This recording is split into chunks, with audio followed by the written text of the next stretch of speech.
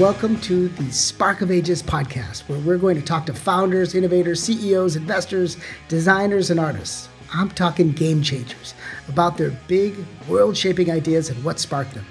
I'm your host, Rajiv Parikh, and I am the CEO and founder of Position Squared, a growth marketing company based in Palo Alto.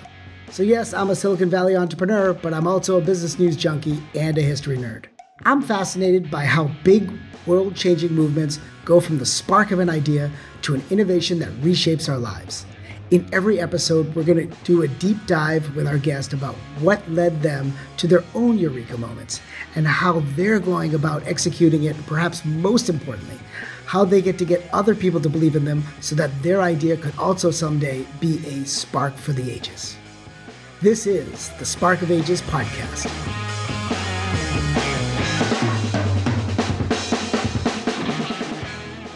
For our conversation today, we have Sumeet Jain. He's currently a managing partner at a secondary VC fund. I've had the great fortune of meeting Sumeet during the pandemic, of all things, and we are both extroverts. We were both losing our minds at home and not being able to travel, and we, along with a group of other similarly minded folks, got to know each other. And we just had spectacular conversations. You guys podded. You basically created a pod of extrovert Silicon Valley bros. Kind of, yeah. We created it's almost like a pandemic fraternity. And the one piece of learning I'd say I got out of the pandemic is that I know every bar that's open till 2 o'clock up and down the peninsula, thanks to Sumeet. Right. Don't blame me. And others. Yes. I'll point the finger at others. But yes. Human Yelp. Exactly. So that was one. Which, by the way, I think there's like 3 of them. So we know all 3 of them. Amazing. So that's why I thought Sumeet would be great, because he could bring us some really interesting perspectives. He's done the traditional Indian route of growing up in Buffalo, New York, going to an Ivy League school, somehow doing really well there, and getting a job. I think we were in sales at one point in your life. That's right. I was sales at a software company. I was a management consultant first, and then sales at a software company. So, yeah, and then went to business school at a lonely place called Wharton. Mm-hmm. At UPenn down in Pennsylvania. And then after had many different interesting roles, but everything from investment banking to venture capital to eventually being his own entrepreneur as a venture capitalist. So I thought this would be super fun to talk about. He's got very interesting views on the market and the world and entrepreneurship. And I just thought we'd have a lot of fun. So I was wondering, like, Sumeet, like there's like a recession, or there's supposed to be a recession. Everybody kept saying we're going to be in a recession, right? Stocks went to hell, or at least all the stocks that got pumped up to nowhere went to hell. And we were supposed to be in this terrible recession. There's like the freaking Ukraine war with Russia. Russia attacked Ukraine. Oil prices spike. We all who got into the stock club lose a bunch of money. And we were supposed to be in this ugly recession. When's it going to happen? Yeah, I mean, look, but technically we've had it. I think we had a little bit of a recession, and we're back. I think that, we've talked about this at length. Inflation is not a recession, but has somewhat similar effects, right? It makes everyone feel a little bit less rich. Everyone's got a little bit less stuff. And I remember when the pandemic first started,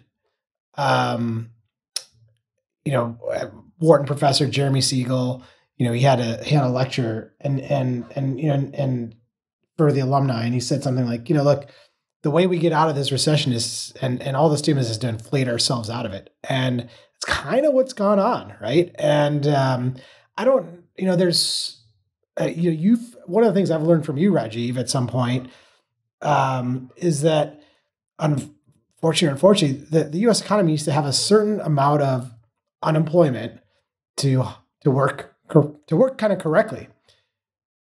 I think it was like 5. I think it was like 5%, right? 5%. Right. So 5 out of 100 people who are supposed to be employed, who say they want to be employed, normally that's considered like an awesome economy because there's enough people who've quit, who want to find jobs, and there's enough people who have been let go and aren't like asking for too much money. So like there's this nice balance between how much companies are willing to pay people and how much people want in comp.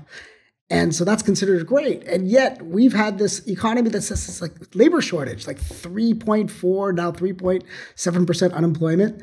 That's amazing, right? Yeah. So I just don't know how, and maybe I'm wrong. I don't know if historically we've ever had a recession with a labor shortage, right? Like the two to me are incongruous, right? Like it's that Venn diagram doesn't overlap. So, and we've tried, we're ratcheted up interest rates, and sitting in Silicon Valley, it feels like, oh gosh, there's layoffs. But as we know, tech is such a smart part of the economy that the overall economy is kind of humming. So I just don't, it's unclear to me that until unemployment shifts dramatically, we're going to really see, a classical recession. You go from interest rates, right, at almost zero. Like we were all refinancing our houses. Yeah. Right. I don't know. I think some of us got 30-year rates at like 2.5%. Mm-hmm. Like, which you think is, you're just paying principal off at that point, right? The principal of your mortgage.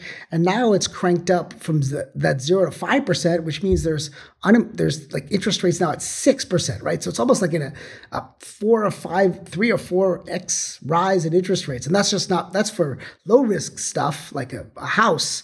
But, if you're talking about car, it's higher. If you're talking about credit card debt, it's even higher. So that's supposed to slow things down. It's supposed to. It just hasn't happened yet, right? And look, you see, okay, this credit card debt increasing, yes.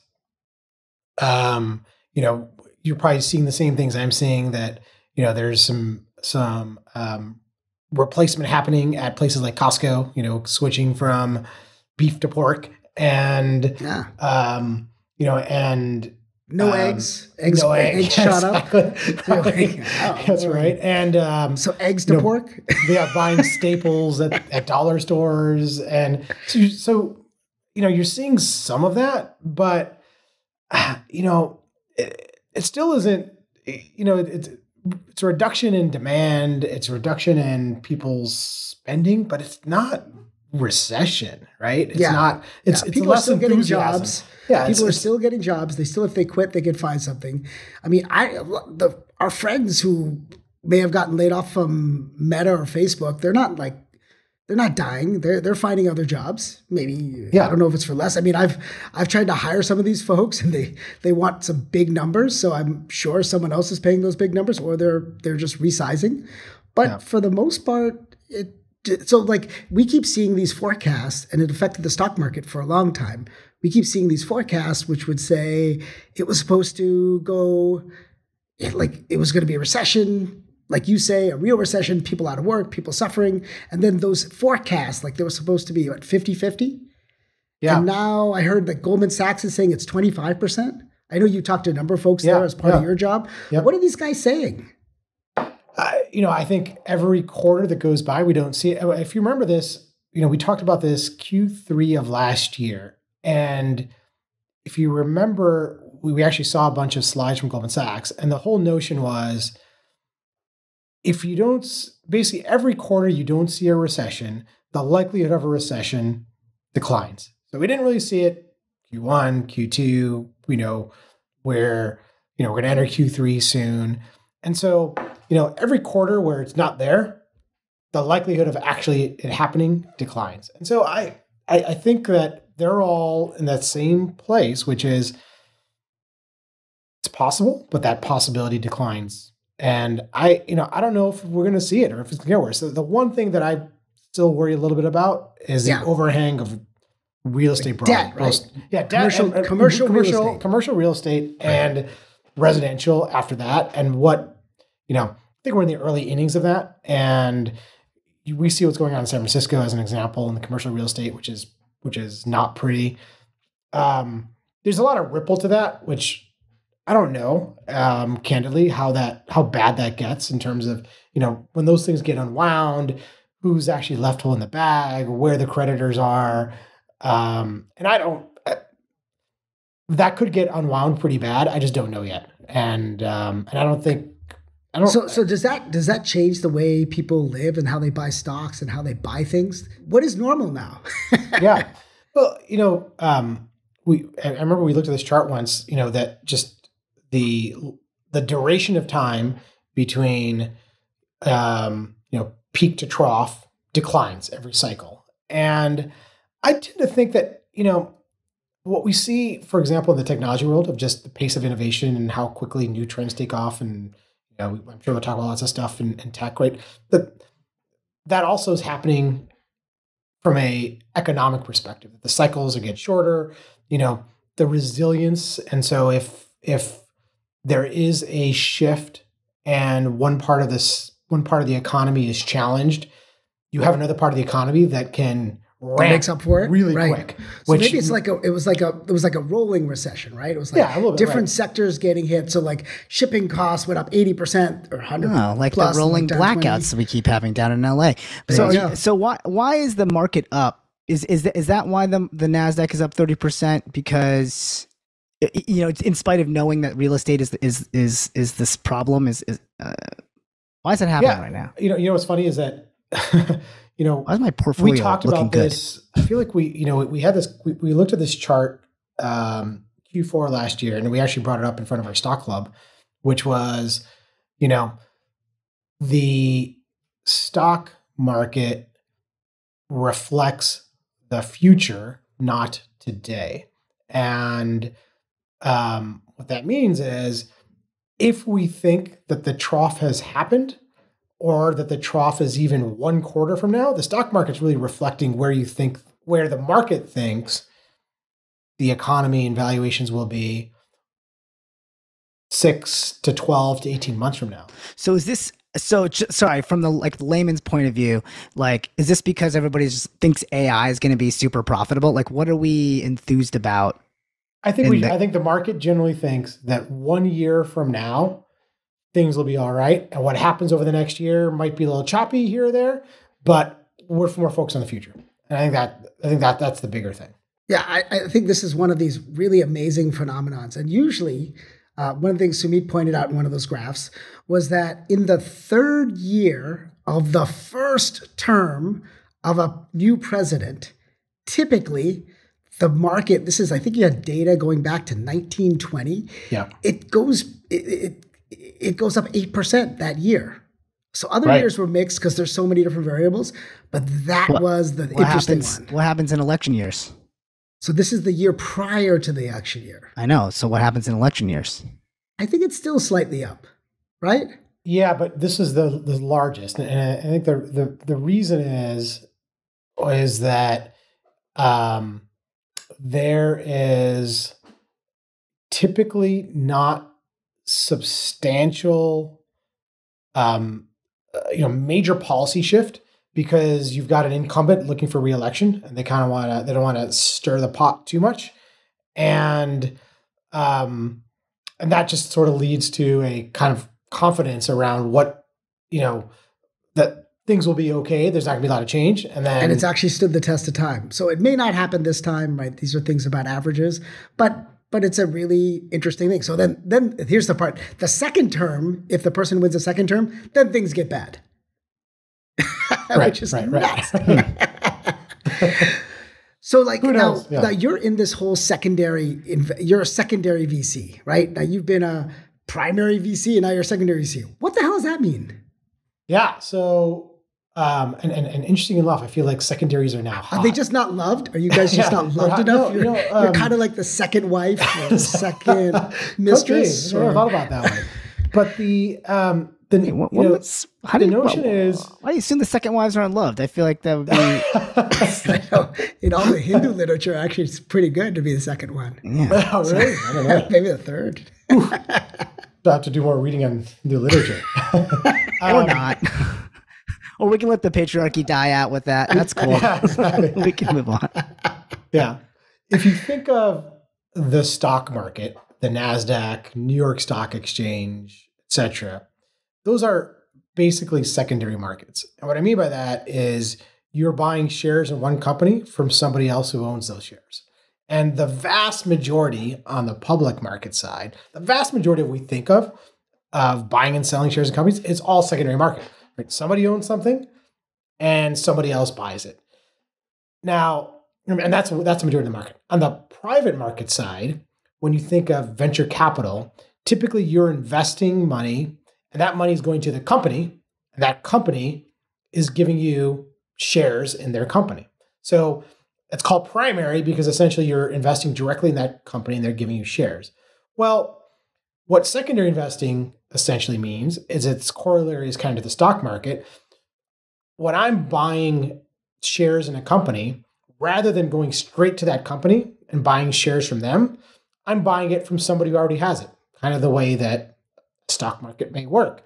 However, in the private market, it's far less efficient, largely because information isn't disclosed. You have to be credentialized. There's a whole bunch of restrictions. I mean, you just can't go to your Schwab account and go sell. That's right. You bought these shares. They told you what they told you. You believe what you believe. They can show you their books. You can do a bunch of due diligence, which is expensive. That's right. It's not just openly disclosed. Yep. The same stuff you filed to the SEC. It may have been audited, may not have been, but you have to believe it, and then you're making your purchase based on that. And if you don't want it anymore, it's not exactly like it's a place where you could just dump your equity. And usually there's a lot of restrictions, which is to say that when you first buy those shares from that company, you agree with that company on a whole bunch of stuff, including if you don't want those shares anymore, you either can't sell them or you can only sell them to certain people, or you can, and there's a lot of that stuff that you have to abide by. It's not just common shares. So that's kind of, that's what I do. And there's some big drivers around this. One of which is that a lot of the best tech companies today stay private longer. And one of the reasons they stay private longer is because there's a lot more growth capital available than there used to be. It used to be, that a company, if you go back and look at companies like Microsoft or Apple or Intuit, and, these companies went public when they were hundreds of millions of dollars in valuation, much, much, much smaller from a revenue perspective, from all metrics. They went public and they needed to because they needed to go access capital from public investors to continue to build and grow. And even Amazon, et cetera, much smaller companies at the time they went public. Today, what you end up having is lots of private growth investors who are able to continue to fund those companies till they get bigger and larger as private companies. And then when they eventually go public, they might be $1 billion or $10 billion or even bigger at that time. So, okay, all that makes sense. Well, what now changes is those first investors or those first employees or those founders, they've been sitting on it for like 5 or like 10, 15 years, yeah, right? That's right. And a lot of those early investors, frankly, when that, they might have invested in a company when it was worth $10 million. And okay, and at some point in the future, the company might be worth $100 million. And they'll say, gosh, I would love to get 10 times my money back if I could. That's a great return for me. Even though the company has ambitions of being $1 billion company, growing another 10x. But that might take another 5 to 10 years. And at a certain point, somebody just may say, look, I would love to get 10x my money back. And as long as there's a buyer on the other side of that, which is me, I'll say, great, I'll love to buy you out at, I don't really care what you paid. If I buy in at a price today that I like, and I think that there's still a lot of upside from here, that's great. And it helps solve a problem for lots of people. Right. So that man or woman, the founder, could go buy themselves a house. They could pay for their kids. They could get some, what they call liquidity. Because a lot of times when entrepreneurs start up companies, they're taking, compared to the big companies, lower salary. They're not getting these yearly bonuses. They're not what they call getting like these stock grants that even like Tesla factory employees got. That they're not getting any of that, and they can't do much with it. So they want to go do something with it. And so your company comes around and says, "Hey, I got a deal for you." Right.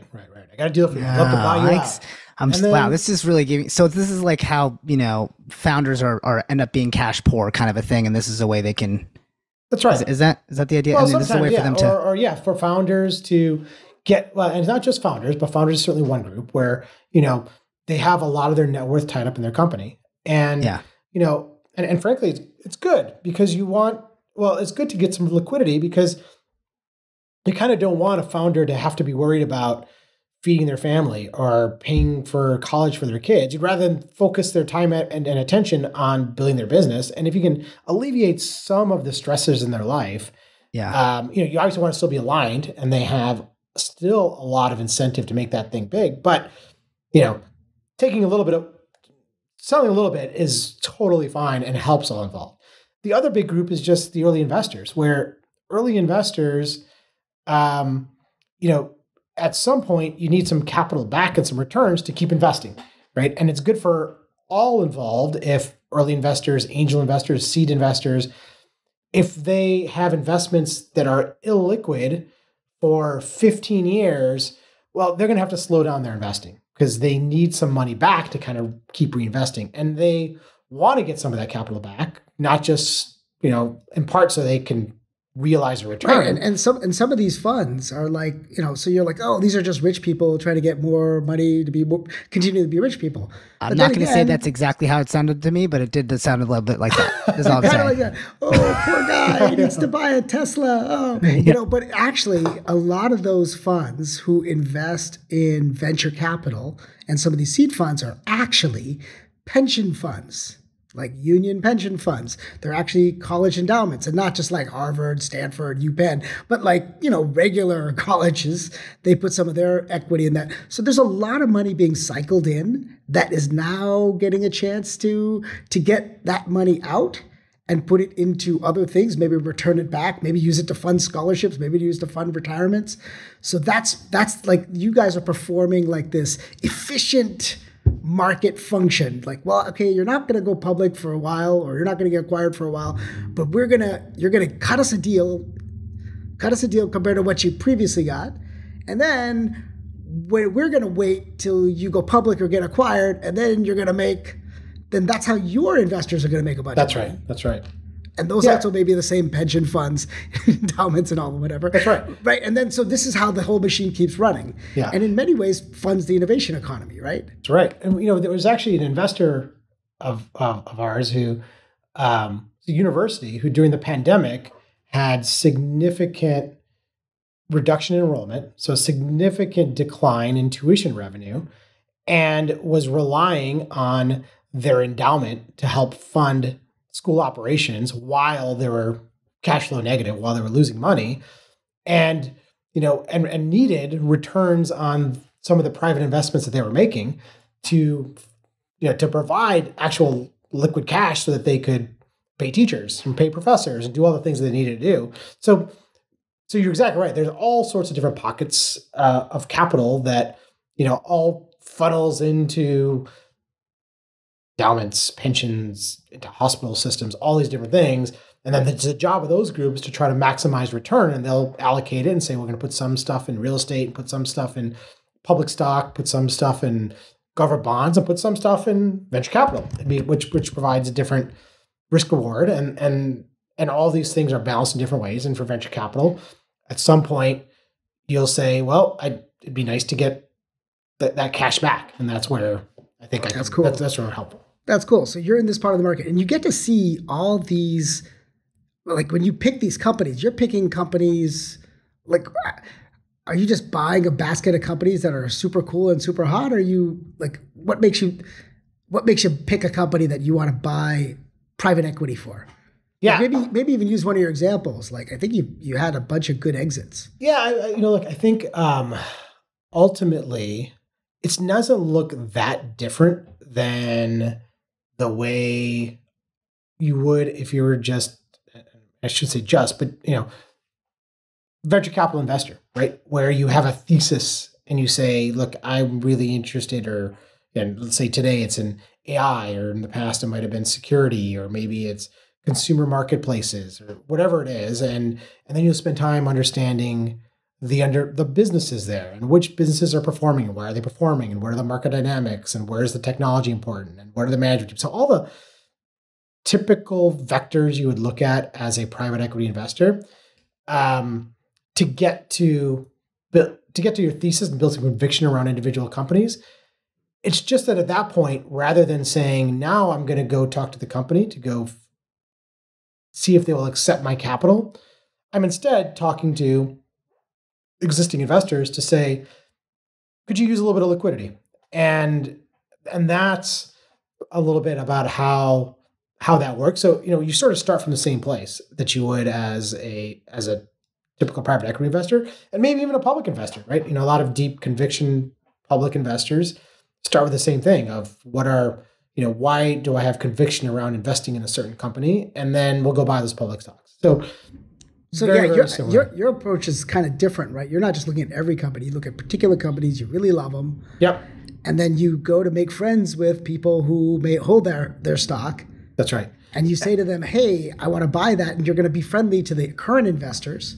And so there's like, oh, maybe we'll work with, I like that guy, Sumeet. He's kind of a fun guy, he's a good guy, and he's going to be friendly to the people who are still running the show. That's right. And so, and the thing about, these things happen at different layers, right? There's the companies that invest directly. There's people who directly own those shares, which could be employees, could be founders.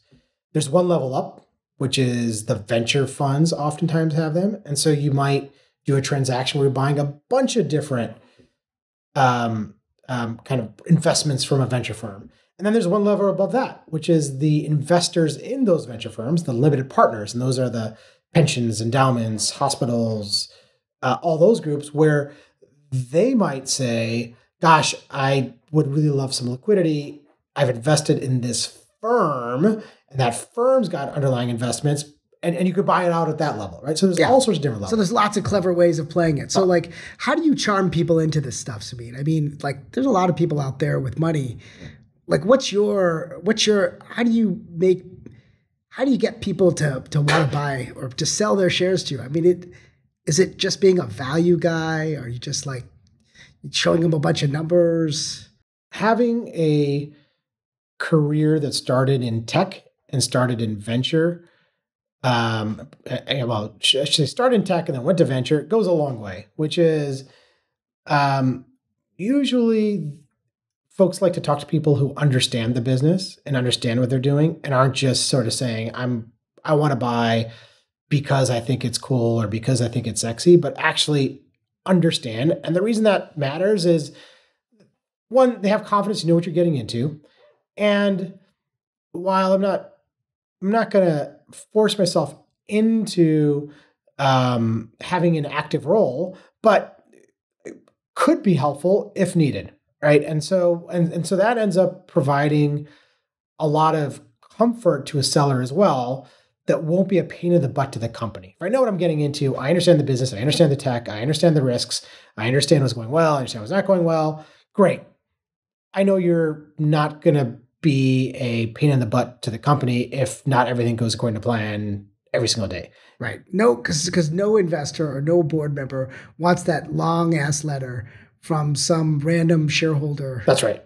All jumping all over them. So Sumeet, like, you could have, like, this is the part that I love learning about, like what drives people and what gives that spark of innovation. Yeah. You could have been an investment banker, maybe Goldman, you maybe have gone to Morgan Stanley, JP Morgan. You could have gone to a bunch of these firms. They seem to be living pretty nicely. Sure. I mean, they may be pretty stressed, but they seem nicely.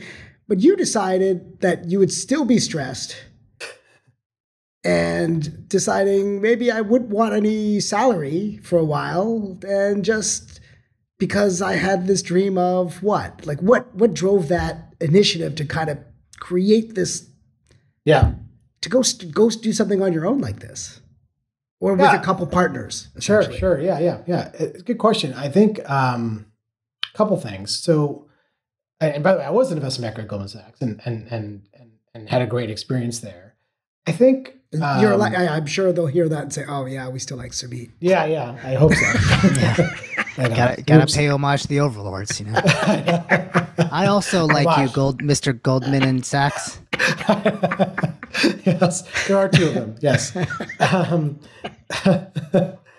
Yeah, I think sometimes things are planned, sometimes they sort of happen, and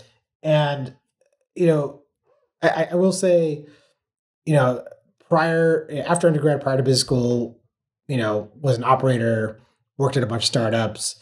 When I went to business school, one of the reasons was I felt like I was always on the tech side of things, but didn't really understand or wasn't even invited to the conversations around, what was happening from a finance business, raising capital. Knowing the whole picture of like how this thing comes together. That's right. And so that was a driver for business school. And then ultimately, right after business school, a driver to go to investment banking, which is just a great place to, it's almost like if you're a technologist, you're way deep in building. And if you're at the investment banking level, you're way in the opposite end, right? The, raising capital, exiting companies, so it's two almost extremes of this thing. And super interesting. And then this venture capital thing is somewhere in the middle, right? Where you're certainly involved in the technology. You have to really understand what companies are doing, but you're also thinking about how to finance these things and whatnot. So I think to me, it was just a great hybrid and a place that I could still geek out on the tech, but also geek out on the numbers and the finance. And that was the natural sort of hybrid that led me to venture capital in general, and so I loved every bit of it. Was there any like roots from your youth? I mean, you grew up in like Buffalo. Like nobody lives in Buffalo. So yeah. Well, there's some, but don't worry. I grew up in New Hampshire. I know. Well, I think like roots from my youth more from a tech perspective, less from a finance perspective. I think from a tech perspective, I was, nerd in Buffalo, online bulletin board systems, spent a lot of like high school time doing all that. And so you were that guy. It was always interesting because, you're a little bit of an outsider Indian guy in Buffalo, and you get on these little online things and all of a sudden you're connected to a whole bunch of people around the world who are like you, which you didn't have in Buffalo. So what was your AOL IM name? Like Jim Kelly Lover 49? I think it was something cheesier. I think it was like Stingray, because I've always been a Corvette guy. So I think I was like Stingray something was my handle. That checks out. It could have been Jim Kelly Lover too. Stingray 73. Yeah, something like that. But it was Stingray. I remember that. So yeah, I think that was it. It was just like it sounds cheesy, but the connectivity force of the early days of internet was, at least for me as a kid, was really empowering, right? You're all of a sudden you're like, wow, there's all these other people that I can connect with that were interesting, more like me, and kind of hang with, and that was, I think a little bit of at least a tech driver. I don't think there was anything that was like a finance driver. It just sort of happened. I think being a part of startup companies, and you started to see that, there's these fancy people that will walk into boardrooms, and just curiosity and intrigue of like, what do they do and how do they do it? I find that to be really cool. Like just that feeling, like in terms of a spark, I really identify with that. Like that feeling of getting on Instant Messenger for the first time, or that feeling of ICQ and like all these ways of just immediate, or IRC chat. Like I don't know how deep your nerd goes in terms of that stuff, but it was that instant ability to find community in anything that you were interested in was empowering. Such a great word. It just felt like, oh wow, I'm not alone here in northern, for us, New England or New Hampshire, surrounded by all white people. right. In Buffalo, and in the snow, surrounded by and the lake effect. Lots of snow. How did that part specifically translate into you diving into tech? Like Well, I think that was sort of a, like all these little mini steps. How come you didn't become a doctor? You're supposed to be a doctor. Yeah, I know. We all were. None of us. We were all supposed to be doctors. We're all failures on this podcast. Let's be honest. That's right. Well, I think like it just sparks other things where you're like, well, built games, right? Because it was fun to do, and there was people that I could share them with who would play them and try them, right? So that was fun and entertaining and got people to engage around stuff. So I think that turned into like programming, and programming, was developed interest in computer science and, in like early days of shareware stuff where you're like, well, build a game and see if someone will pay for it. Right. And so all that is, it's like one step to another, I should go study to be a computer science electrical engineer.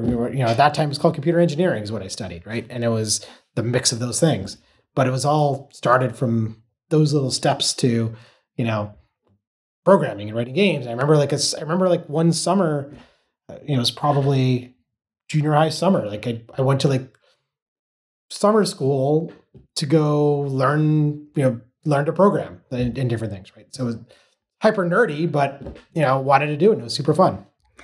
Was there a thing where, like, because you were doing this, you met people like you could all of a sudden go from being, like, in a lot of our life, I can tell you in my life, when I all of a sudden felt accepted growing up, this happened really during my 16th birthday. I felt super accepted. All of a sudden, I burst out and wanted to be more connected to people. So did you have the same kind of experience at that camp, or maybe when you got on your first bulletin board, that, you went from maybe like, well, I'm being judged and people are looking at me in a particular way, but now all of a sudden you're like, you found people like you and you felt open and accepted. So now you wanted to give back to them. Yeah, a little bit. I think that's right. Or it was just like wow, this is actually okay to do. Or I could do this with friends, and I think at some point you start to gravitate and have more of a community, like you said, of people who are interested in the same things you are, right? And writing a game and then having your friends try it, which is a very, very small group of people, but nonetheless, I think you're right. Like feeling accepted, but feeling like, this thing doesn't have to be something you do as a hermit in a closet. There's actually other people like this as well. It's just harder to find them. Once you find them, you've got, just like I said, acceptance I think as you and I both are extroverts, it's, sometimes it can be hard to be an extrovert in something that's very nerdy. Yeah. Does this translate to the stuff you do today? Like in the sense of like, okay, I assume you're looking at all these pitch decks or these, companies or entrepreneurs, right? You're probably looking at thousands of this stuff to decide who you're going to invest in or make these, offers to you to offer liquidity. It's like, are you looking for that same spark in them, that you had as a kid into like in their ventures? Like how does that translate to what you're doing today?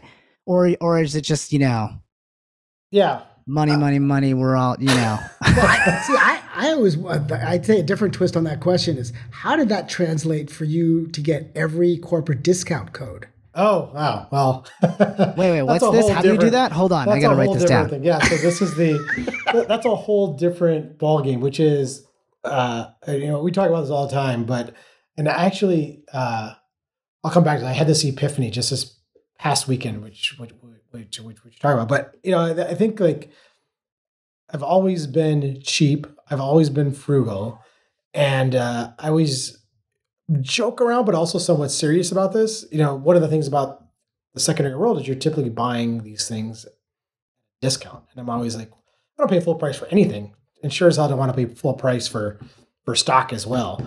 Maybe it's the same hack.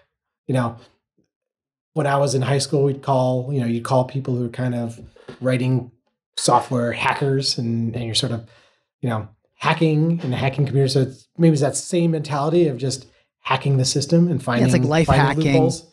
Travel hacks. Like people do loopholes. That kind of, looking for I think there's a dopamine rush when you get, a great deal, right?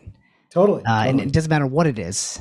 Yeah. You feel like you got the person, even if you're like bargaining in Baroda for a tchotchke that you want to bring home to your kids or something, and you're like, they started at 30 and I got it for 3. Right. You get that little dopamine hit of the win, right? Yeah, probably. Yeah. I think that's accurate. It's a game.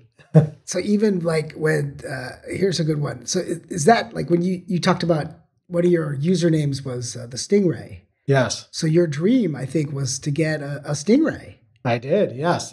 And did you negotiate to get that Stingray?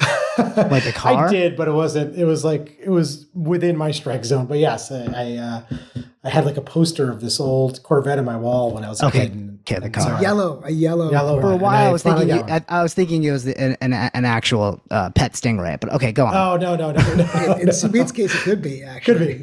Could be. No. The Corvette Stingray, and yes, I have that same old Corvette now that which is not a fancy car by any means, but it's a cool car that I like. It goes 0 to 60 in how many seconds? I don't know. Minutes. But it makes a lot of noise doing it. It's so cool. It takes 4.5 hours to go to 60 miles an hour. So going back to your epiphany, because you feel like you're going somewhere. Yeah. Where is that? So this past weekend, I was in the Bahamas with my wife on our 20th anniversary. Congratulations. Thank you. Super fun time. To her for putting up it out with you.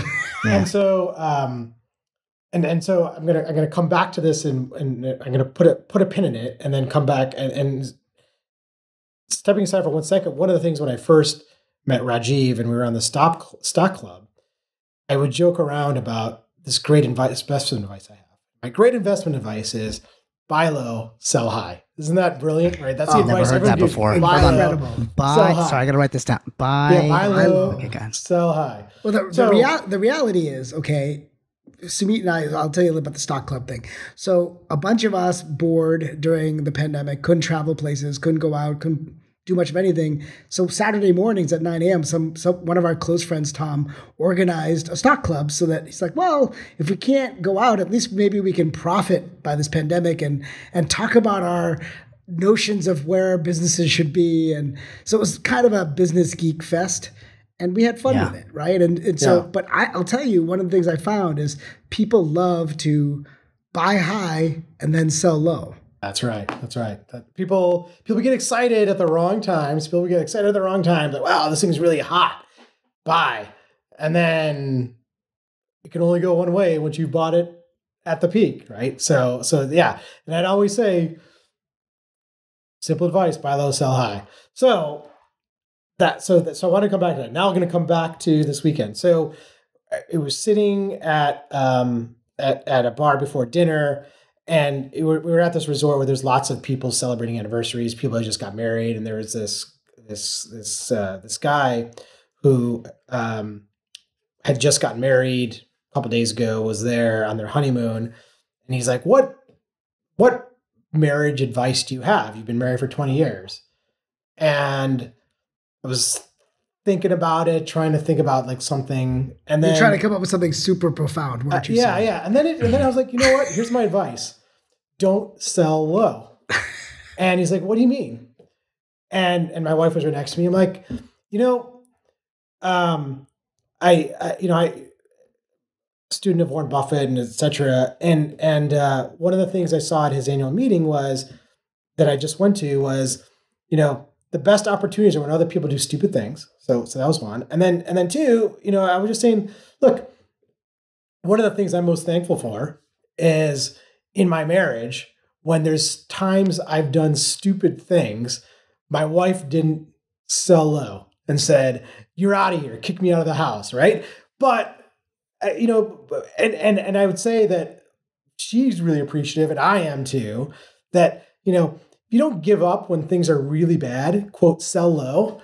You got a good shot. And the other, this other. So should the correlate? It's always lightest one after it's most dark, right? Which is, so that was just correlating this to other things, right? Which is, it's kind of, in the secondary business, frankly, a lot of what I do is is buy low, right? When somebody else has to sell low, and they have to sell low because, there's a life event or it's the end of life of their fund. And I don't want to say take advantage of it, but that's what you leverage. And then, and I was thinking about that from a venture capital and a business perspective, which is there's only one reason companies go out of business. That's they run out of money. And, and what's the implication of that? Don't run out of money, because when you run out of money, you have to sell low. And so, anyhow, so those are all the different things that I started to connect. And I was like, that's my advice, is don't sell low if you can in life. And, I was actually thinking of you, Rajiv, as well, when I was driving here, and I was thinking about this other example, which you'll appreciate, which was, Patriots in 1994, right? When Robert Kraft bought them. And that was when the Bills were on top of the world. They were crushing the Patriots every year, went to 4 Super Bowls in a row. And I believe Foxborough Stadium was bankrupt or was declaring bankruptcy. And Robert Kraft jumped in, bought the team for, I don't remember exactly, around it's like $200 something million, which right? Actually was a high price at the time. At the time. But I'd argue he bought low. The company or the team had never won. The stadium was basically bankrupt. Piece of junk. Yeah. A piece of junk. And now it's one of the top 5 most valuable franchises, multi-billion dollars in 20 years. It's not, it's a long time, not a long time. But anyhow, another example. He knew 7 years from then he would draft a quarterback in the 6th round. That would be the best player of all time. But I don't know who he bought it from, but whoever he bought it from is kicking themselves. Yeah. Yeah. Sold low, right? So, sold great. Low. I always think of, if you can't buy low, and in life, try not to sell low. Right? And that was my epiphany for my wedding weekend that I'm now applying to other things. There you go. I love it. So now, is there, nowadays you're still investing in all these firms and you're looking at the next thing. Do you think AI is a high, or is it at a low? Or is it in that crazy territory like crypto was last year or the year before? Where would you put that from what you've seen across all these technologies? Yeah, are you saying buy crypto? That's at a low. That's low. That is low. Actually, it's had a local high, right? It's had a local high after the banks, Silicon Valley Bank. After that, it kind of Bitcoin peaked a bit. I think we're in this, the classic Gartner curves. I don't remember the exact terms, but it's like the trough of peak of inflated expectations, and then it goes to trough of illusionment, and then so I think we're in that peak of inflated expectation, which is there's something very real. I shouldn't say something. We've all used these things, and it's incredibly powerful, and it's all blown away. I think it's blown us all away about what we can do and how fast it's evolving, how we're adapting business around it. I think the peak of inflated expectation is just around, how quickly we're building another bubble. It's amazing. I don't know if I can think of another time when one bubble is collapsing at the same time another one's being built, right? Where we're seeing all of these companies that were overfunded, overvalued during the pandemic, quickly collapsing or compressing. And at the same time, we're building a brand new bubble and this other thing. And so that's so you're not buying any generative AI, large language model companies? Yeah. They're still early. They're not an enormous amount of potential. Yeah, they're not mature enough. Even though some of them have gotten $10 billion of capital, hundreds of millions. Of capital. And that doesn't mean they have hundreds of millions of dollars of revenue, right? But they have capital. It's easy to use your imagination and see how these things can displace all sorts of things. Companies like Google, who, not displace, but just from a search perspective to traditional marketing, all sorts of different things that we see all over the place. So I think it's very real. unlike crypto, where, great, we bought, it didn't change anyone's life. It wasn't, no one's day to day was impacted. It's not like I went to work when crypto was here and unless you bought money at the peak, unless you bought this stuff at a peak. Sure, but even that, yeah, but even that, it didn't change your world. It didn't change. It didn't change what I was doing every day. It didn't change. It changed nothing other than it was just another asset that I was buying and selling. It wasn't like the promise of Web3 and blockchain and all this stuff. The promise of it all was we're going to reinvent businesses without there being an intermediary where everything can be peer to peer. None of that really happened. So nothing really changed. I think what we're seeing now is, yeah, stuff is changing. I'm using ChatGPT all the time. I use it everything to help my kids with their homework, to help me compose emails, to all over the place. And I want to incorporate it more. So I think that's very, very, very different, right? The adoption and the utility, right? I'm not just, there's other things we've probably all adopted just because it was cool, right, for a little bit, but it wasn't providing a ton of utility. Like there was this, everyone for about 2 weeks was in audio chat rooms, Clubhouse, etc. Clubhouse, and who wants to go sit there and listen to a bunch of guys? Just listen to a bunch of guys, and then that quickly degraded. It was, the quality was low, and it was a waste of time. And that but, so that's, use that as an example. This is not right where I'm like, this is actually useful and productive, and there's real utility. So now, Sumeet, so now you're thinking about, AI, it's on its rise. It may be something you look for when they get to a certain point. You may be actually able to take care of or be engaged in a situation where they rise enough before they go public. There'll be people wanting to get out, and you'll be able to help them. So now, that's a huge, right, opportunity and situation. So now, how does that all relate to buying a nail printer for your daughter? I have no idea. So Sumeet's into all kinds of innovation. So Sumeet, as you know, is into all kinds of innovation. And like your fingernails? Yeah, he and I were at South by Southwest. That was Southwest last year. And the great part about going with Sumeet is that because he's in venture, I get into all the good parties. Right? Oh, okay. So we were at his party, and there were people there hawking this new technology. And Sumeet, ever the innovator, said, "I gotta have this." Yes, it's basically like an inkjet printer for fingernails, and it was like, this is March, and my middle daughter's birthday is April 5th, so I was like, what a great birthday present to come home with like a little nail printer. And so first of all, we went there, and I had her print the Bills logo on my nails, so that was my first step to see it worked, and it worked great. I had like the Bills logo on my fingernails. And he had to show everyone when he was there, showing all the women there that he had his nails painted. Everyone. Women and men, he was showing them. Yes, it was right part of the Bills logo. And then I think you even had me put on a Patriots one on mine. I think so. Yeah. And then Josh Allen faces on all your. Yep. And then then I'm like, need to, I need to buy one. Daughter's birthday, and she's like, well, they're still in prototype mode. I'm like, that's okay, I'll write you lots of great reviews, whatever you need. And she's kind enough, the CEO of the company, sold me one, sent it to me, and it was awesome. So who uses it more, you or your daughter? Is it kind of like that amazing margarita machine you bought for your wife? All the stuff. Wow, you know all the things. Definitely she does. It actually works. She uses it when she has like friends over. It's like an activity. She's like, she'll have friends over. They're like, hey, let's go print our nails. And they go do it. But then she's super cute. She was starting up a nail gloss business, an online nail gloss business. That's right. And we had Rajiv over to, I said, you know what?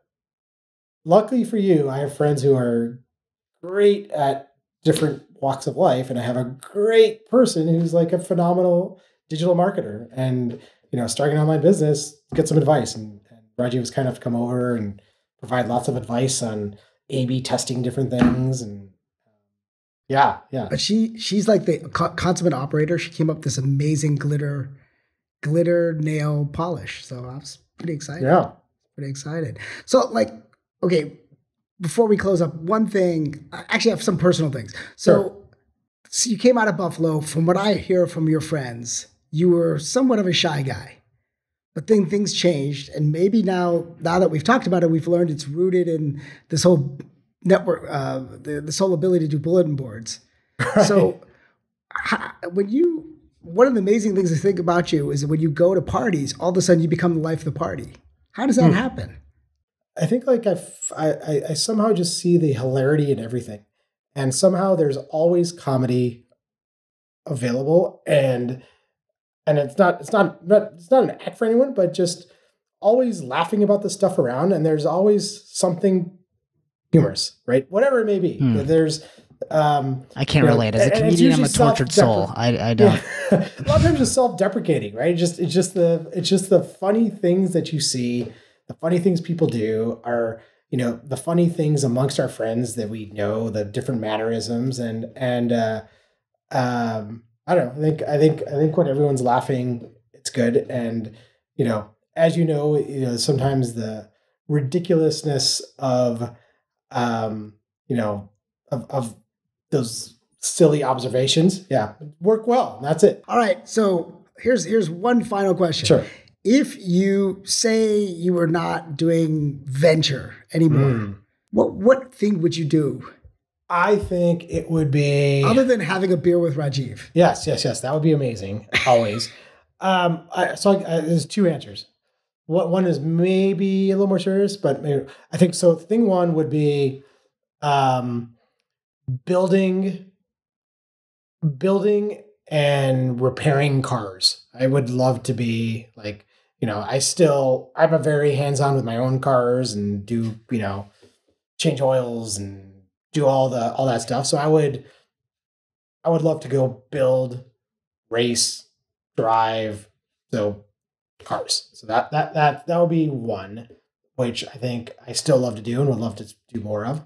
And then the second thing is maybe a little more serious would be, I'm super fascinated by certainly all the AI stuff, but also everything that's happening right now around robotics and drones and autonomous driving. And, you go around San Francisco and you just see these like just amazing vehicles by Cruise and Waymo and all these things that are just like, it's just so much amazing technology, sensors, all that stuff. So I would try to go back, put my engineering hat back on and find some way to, get involved in the engineering, building something of that part of the world of the, whatever it is, drones, vehicles, autonomous, all those sorts of things I think are super cool. And the engineering part of me, every time I see one of those, my jaw drops. I'm like, you see these cars with like, all their LiDAR sensors spinning and all that stuff. And you're like, that is just so cool. I'd like love to. It is the most fun ever to see all this change and transformation right before our eyes. Software and hardware coming together, making amazing stuff happen. Drones that can see, drones that can act together. Yeah. I think like if I go back in time to when I was studying engineering in college and I saw like what you can do today, I think I probably would have just stayed an engineer. Maybe. Right? Maybe. I think like when I graduated. I wonder the same thing. Like, had I not been in New Hampshire and been here in Silicon Valley, maybe I would have actually stayed in engineering. Yeah, maybe. Because I think at the time when I graduated, it was like, well, engineering, it wasn't that exciting. It was like, there was power lines. It was a grind, man. Yeah. It was like, painful. Go work on chip design and not that exciting. It was like, or you go work at an auto company, but working at an auto company working on, seat belts or something, right? Incremental improvements. Yeah. Yeah. So that amazing. Now the stuff that you can do, that'd be awesome, right? Can you imagine like graduating from engineering school and go work at SpaceX? Like that'd be so cool. So see a spaceship land itself. It's amazing. Right. Is AI going to be the great hope for civilization, or has it already killed us and we're just sitting in a simulation? I think it's gonna be a good thing. I think it's a great hope. I think I hope that AI will drive us to more truth and to more fact, and I think that'll be good. Awesome. Yeah, simulations can be fun. Yeah. We might just be in a simulation. So I think our next simulation is going to be enjoying Sumeet's margarita making machine. Yes, so I think that's what we're off to next. All right. Thank you so much.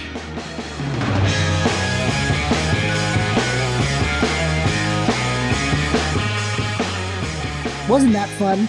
We got to learn all about friends that you can make during the pandemic and how you get to learn about how they're changing the world. So in Sumeet's case, I got to learn all about the investing world in a fundamentally different way, a different sector of the economy, not just stocks and startups, but the intersections between startups and how they get to market, and how there's so many players in between, and how there's so much innovation in between.